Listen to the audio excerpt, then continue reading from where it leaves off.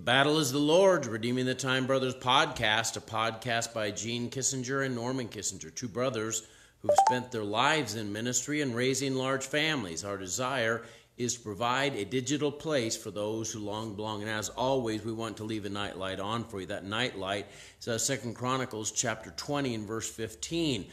The context of it is Jehoshaphat has been given him to understand that the Amorites and the Moabites are coming up by way of En-Gedi to attack Jerusalem. And this force is a multinational force, so it's much larger than the army that he has to stand them down. And he knows that he can't stand them down. They don't have enough manpower. They don't have enough war machines or equipment to be able to defend against this multinational force. So Jehoshaphat does the only wise thing. When you can't win the battle on your own, you go to God. And boy, sometimes there are those moments in time when you realize that you can't fight this battle. You know, sometimes the battle is so complex and so hard that you don't have the wherewithal to fight it. You don't have the strength to fight it. You don't have the right weapons to fight it. You don't have the right strategy to fight it. And you need a word from God. And as he goes to God, it's fascinating. He goes to God and he prays, and in the first 10 verses, he's talking to God about how God himself had stopped the children of Israel when they were coming in from doing battle against these two people groups.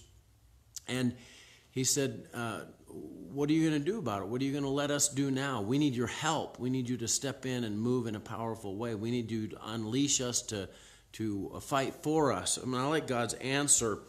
In really starting in verse 14, he talks about one of the prophets standing up and giving a prophecy. In verse 15, it says this, "And he said, Hearken, ye all Judah, and ye inhabitants of Jerusalem, and thou King Jehoshaphat, thus saith the Lord unto you, Be not afraid nor dismayed by reason of this great multitude, for the battle is not yours but God's." And then he tells him tomorrow to go down by the cliff of Ziz and at the end of the brook, and it says in verse 17, "And ye shall not need to fight in this battle. Set yourselves, stand ye still, and see the salvation of the Lord with you, O Judah and Jerusalem. Fear not, nor be dismayed.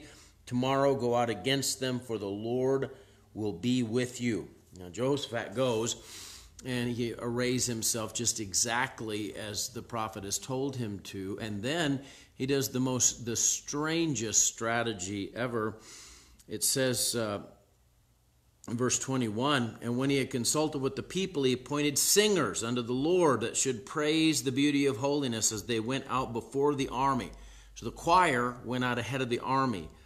And it says then, as they went out before the army to say, "Praise the Lord, for his mercy endures forever and ever." When they begin to sing to praise the Lord set ambushments against the children of Ammon and Moab and Mount Seir, which were come against Judah, and they were smitten. And what happened was they all started attacking each other, and the Israelites literally just kind of come in and do mop-up operations and take the spoil, because God fought the battle for them. There are situations that you're facing right now that you can't win, but it doesn't mean God can't win it. It doesn't mean God can't step in and do something supernatural. And so I think when we find ourselves over our head, we've got to turn to God and trust in him and just rest in his ability. The battle's not yours, it's God's. And if he's been maybe holding you back or somehow sort of settling you down, I think we can turn to God and trust in God to do what he said. The mercy of the Lord endures forever and ever. I think we need to be praising God and allowing God's power to be unleashed in our situations. Let's pray. Dear Lord God, I thank you for this night. I thank you for these dear ones. I pray that you'd be with them in whatever battle they're facing. I don't know their battle, but I know that they're very real. I know that Satan is constantly attacking us. He's constantly trying to discourage us and defeat us. But we're asking for your power to be unleashed in their lives. And I pray that you'd do something that was so supernatural it would blow people's minds, that they would be awestruck by your power as you move in a way to release them from bondages, to deliver them from demonic attack, to restore them to powerful spiritual relationship with you. Help them, God, to realize that the battle is not theirs, but it's yours, and you can help them to win it, just as you did Jehoshaphat in the Old Testament, or Gideon, or to any one of the other individuals that your Spirit showed yourself strong on their behalf. In Jesus' name, amen. Hey, God bless you. I love you, but Jesus loves you so much more. You have a good night. The battle's not yours, it's the Lord's.